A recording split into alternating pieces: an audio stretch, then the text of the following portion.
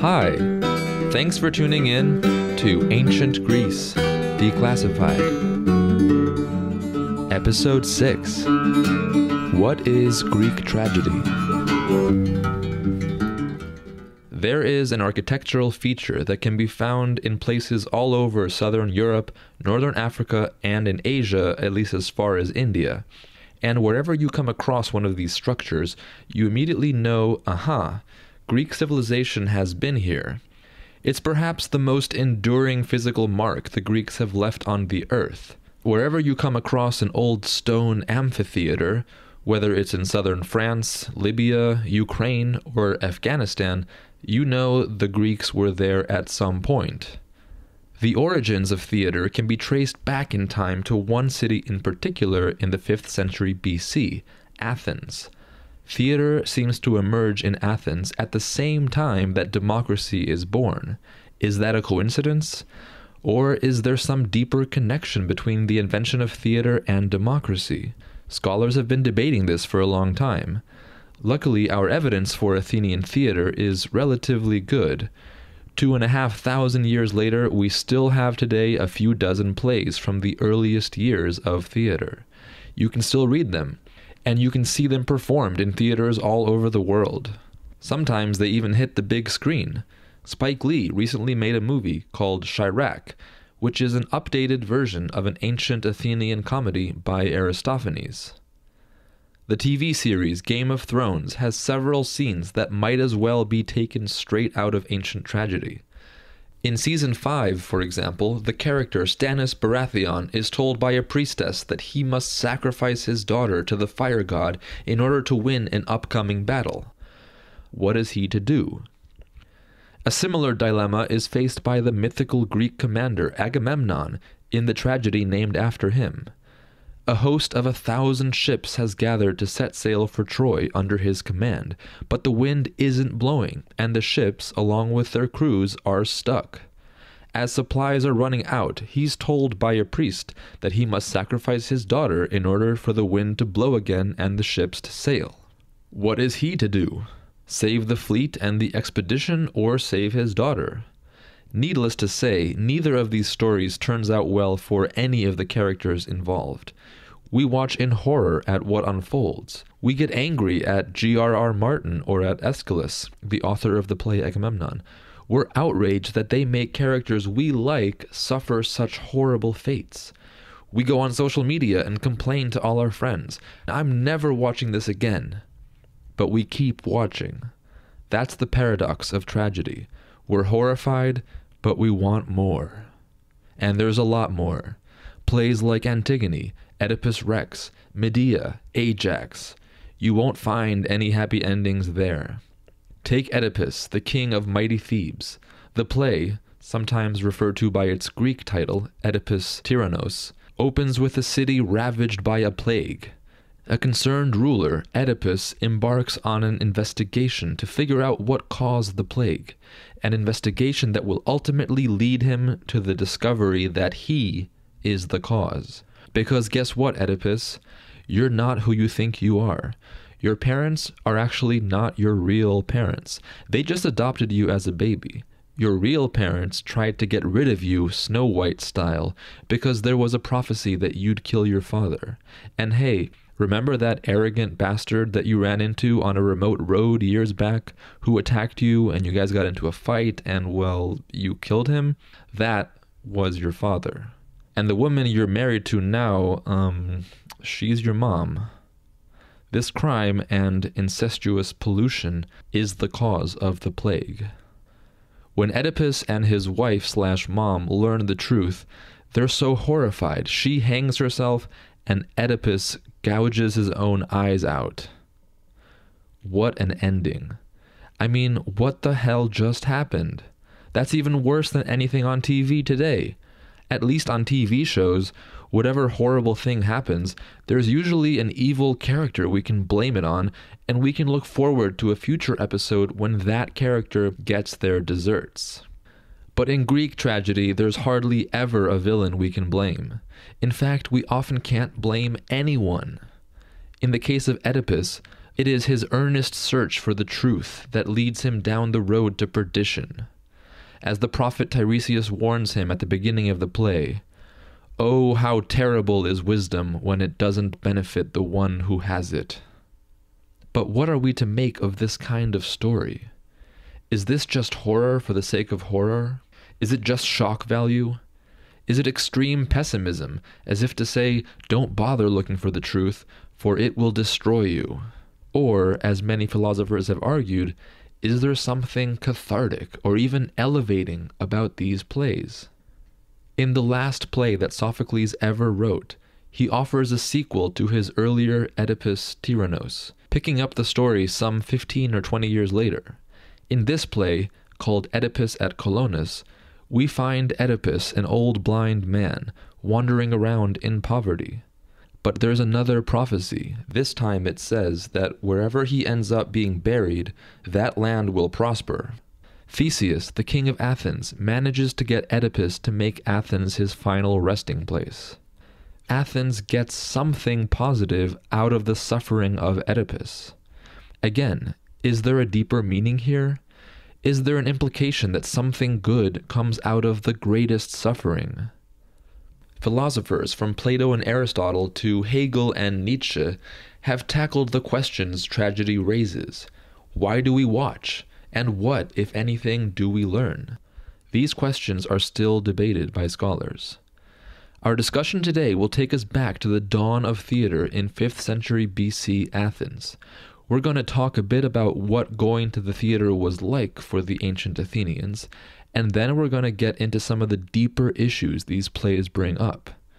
With us today is someone who knows Greek theater not only as a scholar, but also as an actor and director. Rush Rehm is professor of classics and of theater and performing studies at Stanford University. Rush Rehm, welcome to Ancient Greece Declassified. Great to be here. Is Athens really the inventor of theater? Well, I think it is, although some people want to call all sorts of things theater, processions, rituals, which of course occur in many, many cultures long before the rise of tragedy in late 6th, early 5th century Athens. But for me, if I want to use the term theater, I associate it, as you did in your introduction, with a space more or less dedicated to that gathering and a scripted performance about matters of moment in a civic context. And for me, that's the theater. And that I would distinguish that from just general kinds of performance activities that go on all over the place. So in the 5th century BC in Athens, you have the Theater of Dionysus that's built on the site of the Acropolis. And in early March, you have the Greater Dionysia Festival, where a lot of these plays would be performed. So how many people would go? How many people could fit in the theater, and who was in the audience? Well, that's a great question. In terms of the size of the audience, it used to be argued, and I used to think so, that something like 14,000 people would gather in the Theater of Dionysus on the south side of the Acropolis. But increasingly, scholars seem to think that that is an inflated figure. And I would say the consensus now is something closer to 7,000 or 8,000 people. The next question is who came? And again, this is controversial. In my view, there is no good reason not to think that anyone who could afford a ticket, and there was a ticket charge, could go. And this could include women, and it could include slaves coming with their household. Foreigners could go, and we know that they did.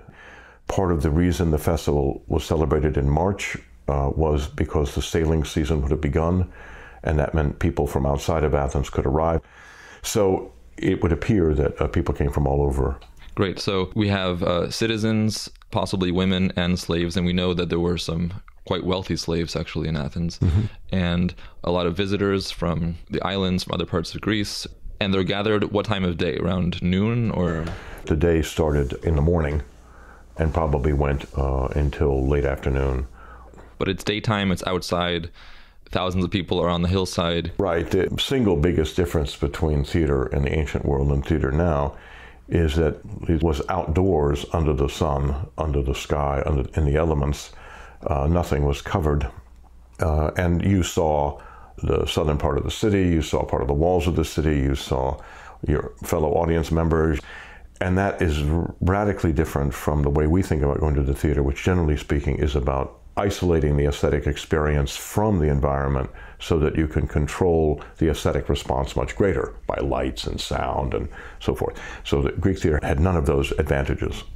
Can we compare it to, say, theater in the park in New York City's Central Park, where you see the big towers around you and it's in the day and so forth? Yes, I think that's a very good analogy. So the actors were all men, right? And they were all men, and they wore masks, in part because they played different roles, so the same actor could play more than one role, but also because a man could play a woman, a younger man might play an old man, might play a foreigner, might play any number of things. Masks were useful.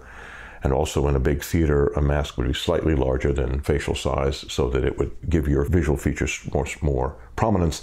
It's important to note in an outdoor theater the size of the Theater of Dionysus, even if it's the reduced number of 6,000, the kinds of acting we associate with facial expressions and subtleties like that would have been lost. So the main way for actors then to convey emotion and character would be through their voice and through their posture, correct? Yeah, I'd say that's right. Speech was extremely important, and as you point out, physical movement. And of course, this relates into the other side of the performers in tragedy, which were the chorus.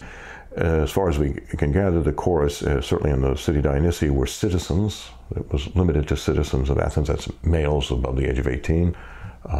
And they were not professional, as far as we can gather. They were just citizens. The actors would appear to be professional, that is, they were paid to act, and so there's a kind of distinction there.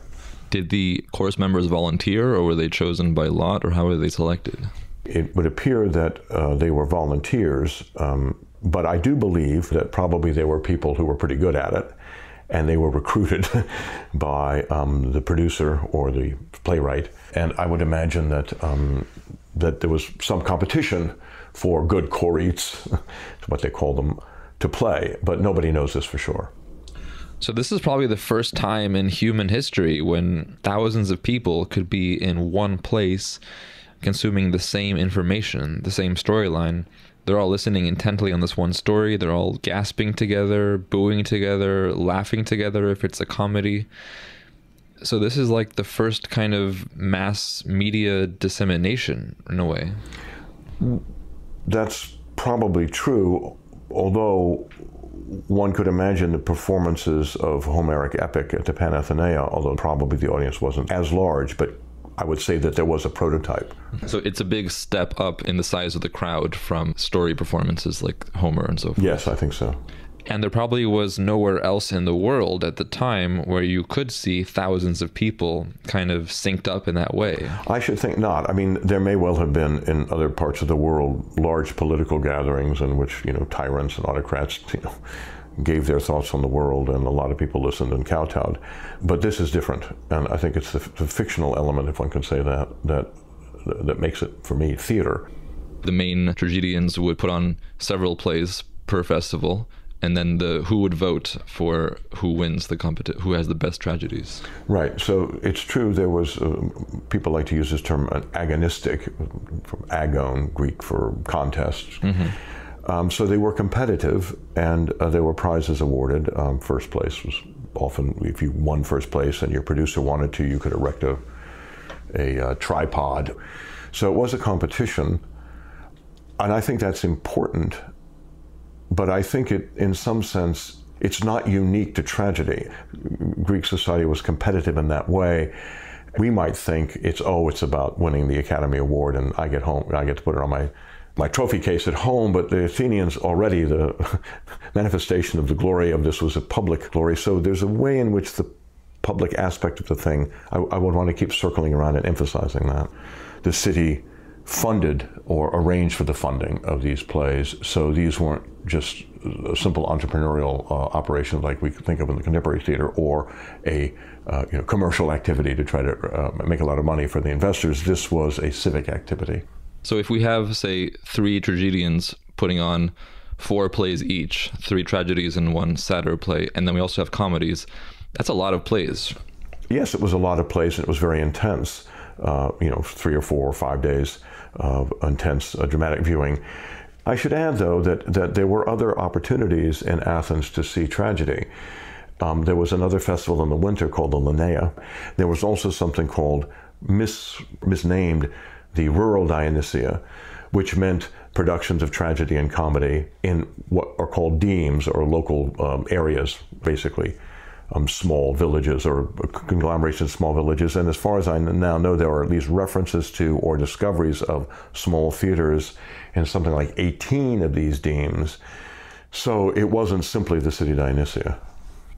There's a passage, I think, in Plato's Republic that talks about the lovers of sights and sounds who go around the countryside looking for spectacles. And I think he implies that if you want to see a spectacle, you can pretty much see it any time of the year if you're willing to go to one of these small theaters all around Athens. Yeah, I think it's true. You could see probably many, from lower to higher end productions, but I don't think it's the case that you could see them all over the year. And the reason for that is that they were agricultural, and the agricultural season dictated when people were free. And in the height of harvest time and planting time, you didn't do stuff like that. You didn't go to war. You didn't do theatrical productions. So in a sense, all of this is related to the natural cycle of the seasons and the demands of agricultural production. And I think that's important to keep in mind, whereas our notion of entertainment in theaters, we can get it whenever we want. The Athenians did not have that. Nonetheless, Plato's right. If you wanted to see something in a certain period of time, you could probably see the variety was greater than we might imagine. Let's get into a bit of what these plays actually dealt with and what they were like. So you are currently involved in a production of Romeo and Juliet, and I think that's a play that almost any listener will be familiar with. And most people today think of Romeo and Juliet as a tragedy, as a very heartbreaking ending. Everybody dies and it's over, as they say. So is that what Greek tragedy is about, or is that something totally different? Would the Greeks have recognized Romeo and Juliet as a tragedy? Oh, what a good question. Let me start by pushing them apart before I try to pull them together. For the Greeks, a tragedia had all these formal elements I already described. Mythic story, a chorus of masked male actors playing mostly women, but other things too, slaves, different things. 3 actors playing many parts in masks. So in that sense, Romeo and Juliet is not a tragedy because it is not limited to the formal elements of Greek tragedy. In terms of the subject matter, what is a tragedy? The best place most of us go to is a century later, and it's Aristotle's Poetics. Aristotle wrote a treatise on tragedy, which is kind of empirical in the sense that he looked at tragedies and tried to figure out how this animal worked, how did tragedy work. And one of them is that the tragedies are not the way we think of them as necessarily going from good to bad. They might go from bad to good to bad, or they might go from good to bad, or they might even go from good to bad to good. And for Aristotle, it was mutability. It was the change that was tragic, not necessarily the direction of the change. And this is important because we think of tragedy as, oh, something awful happened. And that's basically it. We use the term all the time. In fact, we misuse the term all the time. For the Greeks, it was a story about how human beings interact and how inevitabilities emerge, I guess. Now, to continue to go to Romeo and Juliet, there are elements in Romeo and Juliet that I think Greeks would have recognized. And one of them is the role of what we might call accident, what the Greeks might call touche, which is chance, the Greek word, but really in a sense from to kind of what you run into on the road, what you run into that you don't know is going to be there. Like the Capulets? Yes. Well, or more interestingly, in Romeo and Juliet, Friar Lawrence tries to help Romeo and Juliet emerge from a terrible situation. And what really trips him and trips the story is what we would call an accident, or what the Greeks might call touche, what happens. And what happens is a letter doesn't get delivered on time. And on that turns a reversal. And if you just jump to a Greek tragedy like Antigone, Many, many things are involved in that play, but bad timing still plays a part. And that is, Creon is finally convinced he's done a bad thing in burying Antigone alive and not burying Polynices in the ground. By the time he gets to Antigone, she's dead, and Haemon, his son, commits suicide pretty much on the spot. Now, there are many, many elements here, but clearly the element of accident, of bad timing, of what we might call, what the Greeks might call fate, of things running in a way that are out of our control when we think they might be. And I think on that side, the Greeks sort of recognize elements of Romeo and Juliet as a tragedy. We don't really have these, I mean, we have some tragic love in in the tragedies, but it's not like the central plot element, right? Right. I think that in Shakespeare, in fact, if you know Romeo and Juliet, if you didn't know how the play ended, you would think until Mercutio's death that it's a comedy. In fact, it's set up as a comedy. It's set up absolutely as a comedy. Is that because of the coincidences and twists and turns and stuff? Well, no, it's a romance. Boy's going to get the girl. They're going to beat the bad people who don't want them to get married. They got a helper, the friar. God's on their side. They get married. It all works out. And then, tragic accident, Mercutio gets in a fight with Tybalt. Romeo tries to intervene by accident. Tybalt kills Mercutio, and then off you go. But you're right, Greek tragedy doesn't use as its base point romance or the idea of unrequited love. That's not the genesis. So there are definitely ancient tragic and ancient comedic elements in Romeo and Juliet. So Shakespeare is a good reader of this stuff, but he's kind of making a hybrid. He's playing around with the various... Absolutely, and he fell out of popularity. It wasn't until Coleridge and the English Romantics, coming out of German Romanticism, got interested in Shakespeare again, and one of the things that they applauded was what they called organic form. That is, a form that was hybrid and had its own internal justifications that weren't rule-bound, contrasted, say, with the French neoclassical tragedians Corneille and Racine, who founded a much more formal notion. And in some sense, their tragedy is closer to Greek tragedy in many ways, but also in some sense isn't as good, and certainly in my view isn't as good as, or at least doesn't speak to me as powerfully as Shakespeare.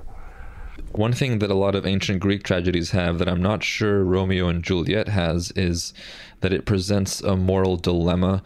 I mean, you mentioned Aristotle, and we're probably going to do an episode later on Aristotle on tragedy, so we don't need to get too much into it, but the basic idea is what? You have this hero or heroine who has to do something, and they make a mistake, which has been mistranslated as a tragic flaw, but I think scholars today just say it's a mistake. It could be moral or not.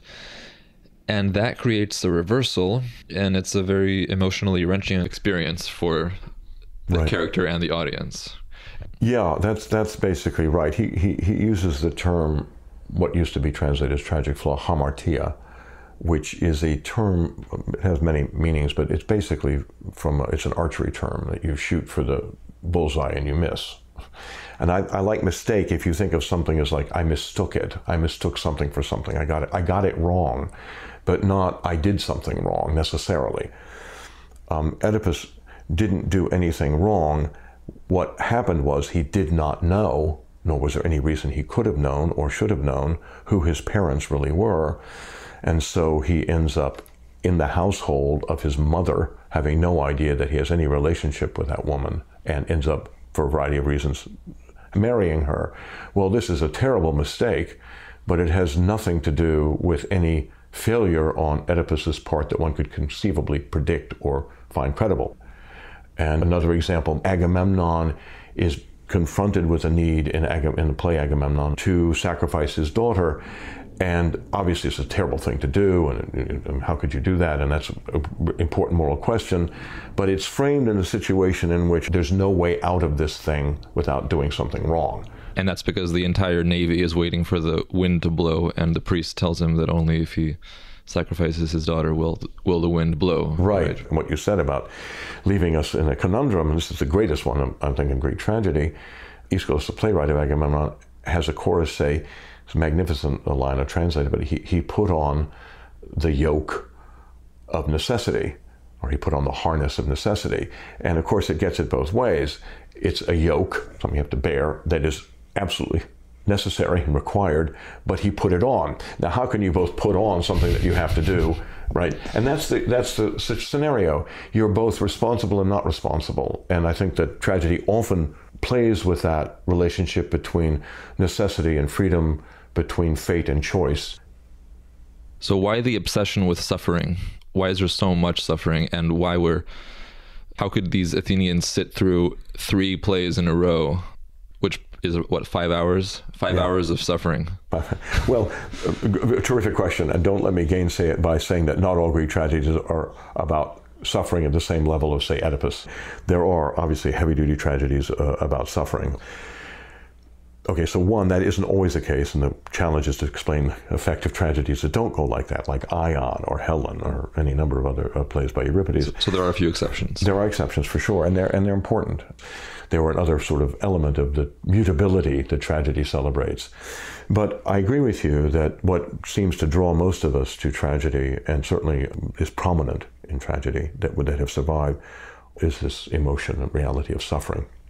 And there's a famous phrase in Aeschylus' Agamemnon, to go back to that, in which the chorus reflect on the problem of suffering, and they say a very famous little phrase, pathemathos, it's 2 little words, pathos, pathology, suffering, and mathe, like mathematics, learning, so it means we learn by suffering. And I think that that's, if you wanted to find a nutshell in it, that's probably it, that suffering is a great teacher. It is a great teacher, not just on how to endure, which is the standard way we go if you read a self-help book. It's not quite like that, I don't think. It is part and parcel of any intelligent grappling and understanding of the human experience, both civically and politically and personally, from small to large. Suffering is written into the system, I think. And we live in a society, in my view, that doesn't want to get anywhere near that. No. Suffering's somebody's fault. I didn't really do this, something made me do this, somebody did this to me. The idea that something could just happen because the world, from a Christian perspective, is unjust. Well, I mean, the Greeks, I think, understood that there's an unjustness written into the system. But it's not the only thing written into the system. There's also justice written in the system, too. But they weren't afraid to look at the unjustness written in the system. And Nietzsche said, a famous German philosopher, about the Greeks could look into that reality and in a sense, embrace it. And that's one of the things, I think, that makes Greek tragedy so enduring, is the resilience, forthrightness, and insistence on looking into the suffering. Nietzsche has a lot to say about tragedy. We can't go into that in too much detail, but he seems to think of the chorus and the actors as being kind of 2 opposing forces, and the interplay between them is what makes this energetic, colorful, and musical spectacle. Yes, right? The chorus, they sang and moved. Chorus is a root word for choreography. Chorus was a dance.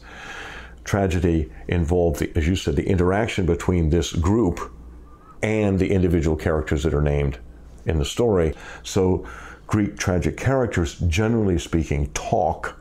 Sometimes they have dialogue. Mostly it's longer set speeches. And the chorus sing and dance. Now, sometimes the chorus speak, and sometimes the actors sing and dance. That happened increasingly over the 5th century.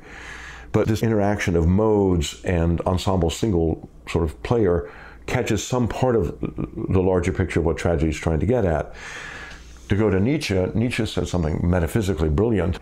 For him, this is in The Birth of Tragedy, the hero, the protagonist, Oedipus, say, Antigone, Agamemnon, Clytemnestra, are these individual sort of dreams of the surviving, enduring power of the individual psyche.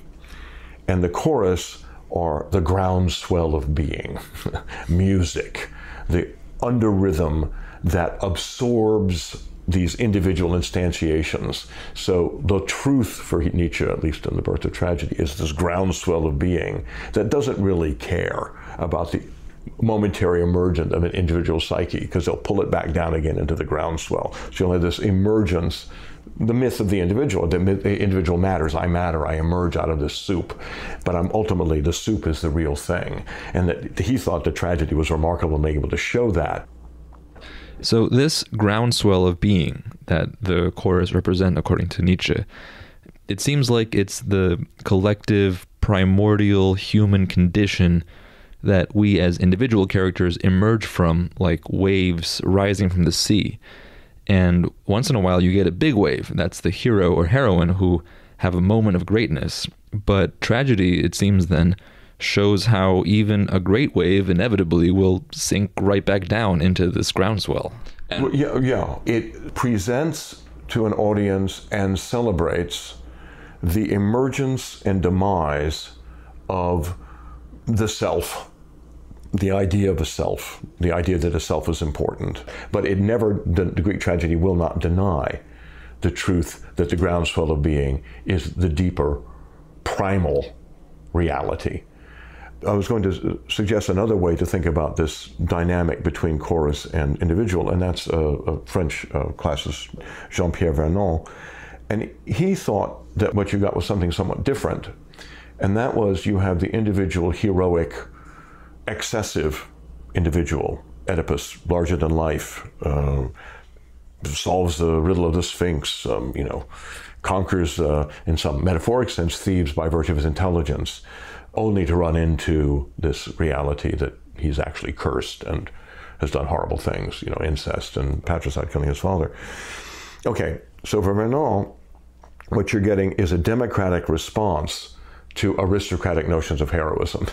And the democratic response is that the chorus is the citizens. And what generally happens in many Greek tragedies is that the hero, if you will, is brought down in some way to size. Scholars today sometimes talk about the world of tragedy or the tragic universe as if it's this place that we can analyze its laws and describe what happens in it. And in this tragic universe, things get perturbed and perverted and inverted, family structures, family ties, relationships, laws. And this seems to happen in other cities like Thebes or Argos. And things sometimes find their resolution in Athens afterwards. So Athens seems to have this privileged place in this tragic universe where wounds can heal in a way. Is that a... Yeah, people do make that case. I am not one who supports that view at all. Most of the myths from the Greek world, are in Thebes or in Argos and Mycenae in the Peloponnese or in Corinth. The plays are often, as in Shakespeare, set someplace else, but the problems are absolutely about what's going on in Athens.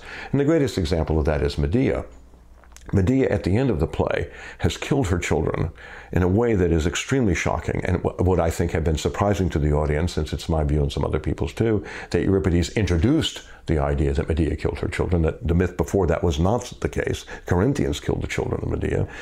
So, and Medea goes to Athens. Now, you're telling me, oh, it's all okay, it's all healed in Athens. We know the myth of Medea in Athens. Eventually, she ends up causing all sorts of trouble in Athens.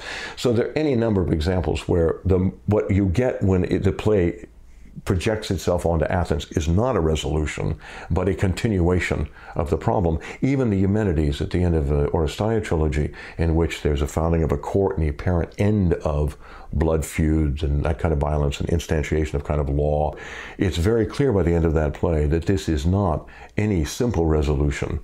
People like to make connections between the themes of these plays and what's happening in Athens at the time they're produced.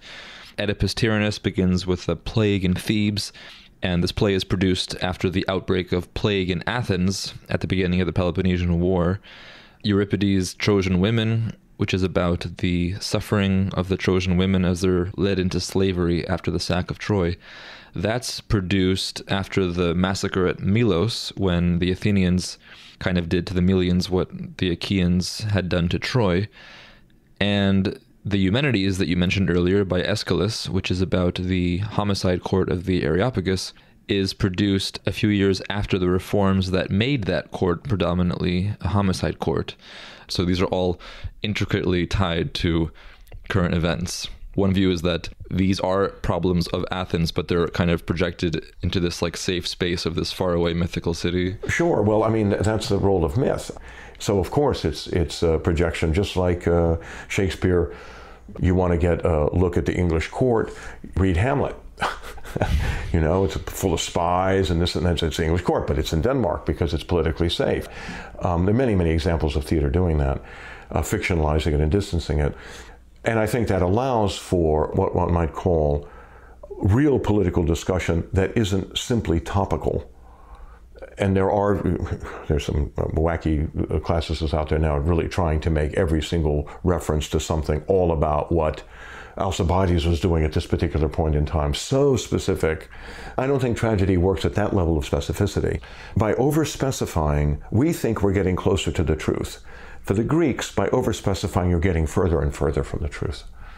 To follow up on Oedipus, though, so the plague in Oedipus Tyrannus looks like the plague in Athens, but then in another play of Sophocles, Oedipus at Colonus, an older, already blinded Oedipus comes to Athens, and there some people see this kind of Nietzschean sense that suffering sanctifies, and that Oedipus's experience in Athens as an old suffering man is somehow sanctifies Athens. Yeah. In that play, actually, Creon, the king of Thebes, the town that exiled Oedipus, fights Athens for the corpse, or the soon-to-be corpse of Oedipus, with the notion that Oedipus's corpse will lend some kind of aura and blessing on the land. And you're right that Athens wins Oedipus, if you will. Oedipus chooses to stay there, and he offers great blessings on Athens. And so it is a remarkable ending, and in some sense almost transcendent. At the same time, before he dies and is buried secretly in some place nobody quite knows except Theseus. In Athens, though. In Athens. He curses his son, Polynices, who's come to beg his help. And we know that Antigone and his daughters will go to Thebes, and there will be, if you follow the myth, the ongoing trauma of a war in Thebes. So although you're right that Athens comes out very, very well in Oedipus at Colonus, there is a sense that still what Oedipus brings isn't simply blessings. He also brings a curse on Thebes and its story, but there's ways in which that story then replicates itself in Athens. So I keep wanting to make it the thing circle around anybody reading that play who ignores this extraordinary, unbelievably vicious curse of Oedipus on his son. There's two sides to this thing, and one of them is beatific, and it is celebrated and it's wonderful. But you can't forget the other side, and that would be wonderfully Greek and tragic. So these Athenian citizens and others are sitting in these theaters or seeing all these plays that present suffering and big dilemmas about issues that clearly resonate with what's happening at the time. These audience members are also going to be sitting on juries at various court cases and voting on foreign policy. So is tragedy kind of like a practice space where they can flex their deliberative muscles for when they have more important decisions to I think it's a great way to see it. Kind of rehearsals for democracy, if you will, or confronting moral dilemmas, ethical dilemmas, trying to see them from more than one perspective. And also, I think, in the larger sense, and I think this is where you get a much more moral basis rather than, we're deliberating and seeing all sides and being smart. In the sense of what one might call overreaching, hubris, I mean, it means many things, but it means kind of doing something outrageous.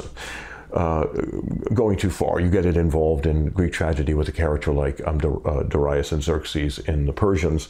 Someone thinks they can conquer a country that isn't theirs, and they go too far. You mentioned the Trojan women. The Greeks think they can lay sack to Troy, sell the women into slavery. But we know from the beginning of the play that they're going to suffer on their homecoming. They don't know it, but we know it. We're told that because of what they did in Troy, not so much the treatment of the women, what they did to the temples, that Athena is angry and their great ally is going to make sure that many of them don't return home. So what I'm trying to say is that tragedy offers a different kind of large-scale warning, I think, about human overreaching, that you think you have to be very careful about what you think you can control because you're going to get it wrong. And this is a lesson that Athenians clearly did not, as far as Thucydides goes, I think, take on board. They went way too far. But also, if you think about our contemporary democratic practice, United States, modern society thinks, nuclear weapons are great. Well, maybe nuclear weapons aren't great. Nuclear power is great. Now we got so much nuclear waste we don't know what to do with. Well, technology will solve it.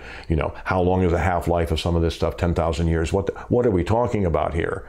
Now, tragedy has that basic message again and again and again and again. And I think it's actually a kind of tough realism. It's actually looking with wider eyes, further gaze, kind of mythic understanding that history is not simply something we can control. And one of the great things that contemporary people have talked about when they talk about tragedy, and this comes out of the German idealists and others, is what is the relationship between our notion of tragedy, in the sense that things are inevitable and inevitably beyond our complete control, and history? Does history have a trajectory? Is that trajectory positive, a la Hegel or Marx, or Christianity, or Islam, or any number of religious solutions? Or is history tragic? Is there an inevitability built into it? And if there is, what part of that inevitability can we make sure we don't contribute to? Here's a big question, maybe unanswerable. Do you think Athenian democracy could have functioned without the theater? Wow. I would like to think the answer is no, but there is no evidence to suggest that I'm right. It's a faith, a choice to believe that. So I don't know. Probably it could have survived. I mean, this is a question of how you read Athenian democracy. As an idea, Athenian democracy was fantastic. Just read a wonderful book by Paul Cartledge called Democracy, a Life, and he really tries to show how radical Athenian democracy was. And I am with him in the notion that it really was a radical idea. One of the great things about Athenian democracy, I'm sure it came out on one of your earlier shows, what the role of sortition was lottery, that you basically got picked. You didn't necessarily emerge as the most prominent candidate. You just got picked, like jury duty. And that meant you were as strong as your weak link. Well, what an idea about a society. Isn't that a terrific idea? We have to make sure that everybody, more or less, is capable of taking on responsibility and encouraged to do that. Whereas now, with all due respect, our democracy is something of a joke. How much money can you raise? What kind of media presence can you have? What set of compromises do you make in order to emerge into the public eye? And what on earth this has to do with the average person, I don't know. In the previous episode on democracy, we talked about the challenge of getting so many people from all these different towns around Athens to come together in this mass and organized cooperation. So was getting all these people into the theater and getting them to hear the same stories, hear the same issues, was that part of this process of maybe homogenization or cooperation-inducing group thinking? That's a great question. We come from such an individualistic notion that we are extremely wary of any notion of a collective. We think democracy means my individual freedom. Get out of my hair, let me do what I want. Now, so we're suspicious of any sort of univocal notion. We're all about multivocality, regardless of the fact that these multivocalities are quickly governed and controlled by larger vocalities that run them. And I mean, that's quite clear. Madison Avenue, it doesn't matter. If I make a connection to universities, one of the universities, the idea university means turning in the same direction. Now, we don't live in, universities don't exist anymore. We turn in multiple directions. We're actually serving clients. Oh, these clients want that, these clients want that, these clients want that. We'll get whatever they want. We're a supermarket. And there's something lost in that. Something's gained because there's a place for everybody, or ostensibly there's a place for everybody. But what's lost is the idea that we are much greater in terms of what we might have in common than we are in our freedom to manifest our own individual idiosyncrasies. Athenians would not have understood that at all. Do you think that television today might serve a similar dissemination of common ideas across a whole nation? Sure. Everybody probably can hum the, the McDonald's tune or something like that, or everybody might recognize a pop star, The trouble with this is that it's driven, whatever those forces are, they're driven by commerce. They're interested in building a common drive to consume something. I don't think they have any interest, or any profound interest, in anything that matters except selling stuff. That's my view. I'm very, very cynical about that. So I don't know how one could recapture, and maybe it's impossible, the radical idea that participatory democracy in a real sense is a way to go. But I sort of hold it out as an idea, and I agree with you that in 5th century Athens, the theater had an important part to play in that. Many of these ancient plays are still put on in theaters today across the world. So if any of our listeners go to see a production of an ancient play, what should they look out for? What I'm interested in Greek tragedy is what you can learn from that which is not just like us, but different. What you're probably going to get is something that looks very much like us. They will reshape Medea so that it's about a contemporary American family suffering a marriage crisis. Well, Medea is about that, but that's a pretty diminished notion of what my view of Medea is about. Agamemnon is a returning Vietnam vet having to confront the fact that his wife has taken up with okay, this is a real situation for many, many soldiers. This is not what I would go to Greek tragedy for. So what you're probably going to get is a recognizable story with some characters that look bigger than life, but are actually very much like the people you know. What I would hope you would get is something more distanced from that allowed you to see, this is like, but not limited to the specificities of a contemporary adaptation. I'm not at all against, making stories new and making things specific and all of that. Write your own play and make it new. Don't bother with the Greeks. It sounds like you're saying, don't go into this play expecting to see familiar things and familiar stories and relish in the alien nature of it. Is that something? That's exactly. And when you see things that make it look like it's just like it happened today, try to find things that aren't like that so that you have some historical perspective and perspective in general. We are so into the now, we turn everything, it's all fodder for the now. Us now, we're important, this is it, we're groovy, this, wow, I could put it on Facebook. It's just, if that's what you get out of Greek tragedy, you can also get it any place else.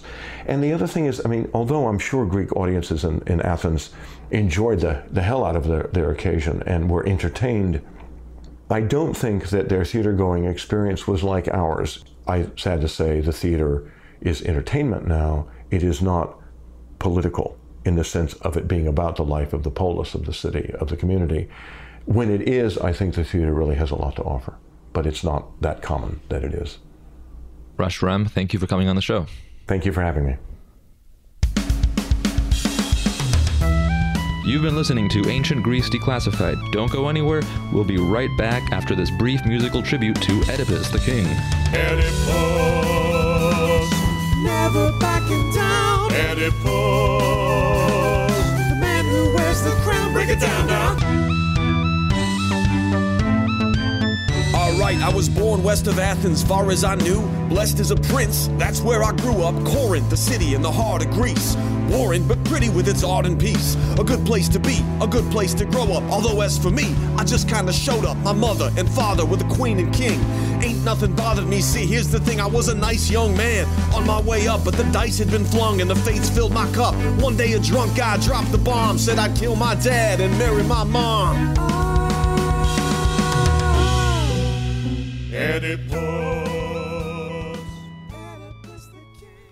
That was Oedipus, the rap song, by Doug Metzger of the Literature and History podcast, a show I cannot recommend highly enough, especially for Greek tragedies. If you want to hear these incredible stories like Oedipus, Antigone, Medea, and all the other classics we mentioned today, there really isn't anything else out there like the Literature and History podcast. Not only do you get the stories told in a witty, dramatic way, but you also get a discussion of the deeper meanings and historical background. And to top it all off, Doug usually ends his episodes with an original song inspired by the story. Not always hip-hop like the Oedipus rap you just heard, but always funny and just a great way to wrap up, no pun intended, these heavy stories and pull you out of the gloom and doom and send you off with a smile.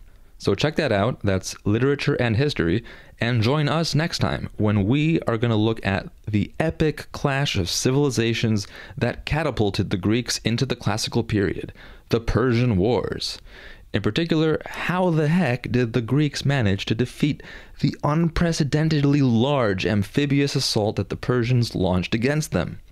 The answers may surprise you, because new evidence and new historical models are changing the way scholars look at this momentous struggle.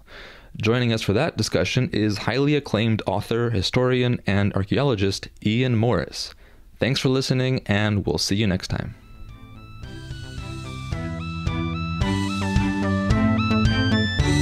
So yeah, it turns out the fates were right. Gods are gigantic, mortals are slight. I killed my father and married my mother. That thug at the crossroads was him and none other. And that Yocasta, whose name rhymes with pasta, marrying her, it came with a cost. Yeah, damn, now fates, I'm sorry I crossed your incest's my weight, my albatross. Please understand, I'm still a good man. Still have the hope I had before this began. I'm Oedipus, not just some dumb sucker. And that makes me the original mother.